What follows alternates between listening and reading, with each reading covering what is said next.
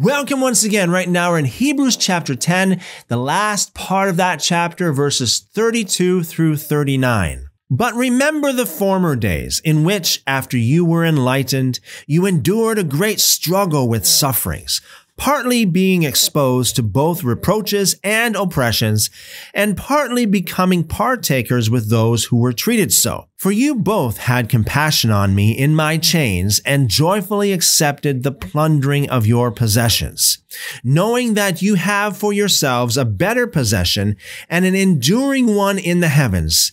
Therefore, don't throw away your boldness, which has a great reward. For you need endurance, so that, having done the will of God, you may receive the promise. In a very little while, he who comes will come and will not wait. But the righteous one will live by faith. If he shrinks back, my soul has no pleasure in him. And that is found in Habakkuk chapter 2, verses 3 and 4.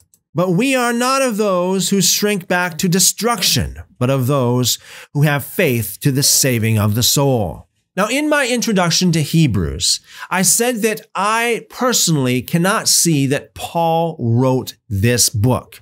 Now, if there's any hints that it was possibly Paul who wrote this, it's in this passage. This sounds a lot like Paul, although the rest of the book doesn't really sound like Paul. This sounds like Paul in that he's talking about his persecutions, about being in chains and such.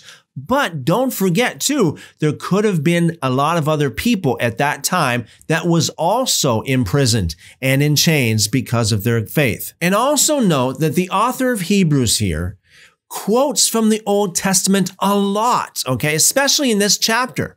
He quotes from the Old Testament a lot. So he uses the Old Testament.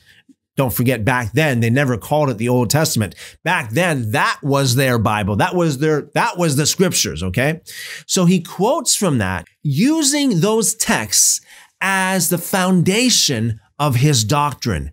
Now, if you go to a church that doesn't use so-called Old Testament passages as the foundation of your doctrine, then I'm sorry, but you need to find a different church. We need to study the scriptures. We need to study the Old Testament first and foremost before we get into the New Testament, because we know that the New Testament is built upon the Old Testament. If you don't have a solid understanding and a solid foundation in the Old Testament, you cannot fully understand the New Testament. Until next time, seek him with all your heart, and if you do, you will find him. Call upon him, and he will show you great and mighty things. Love you guys.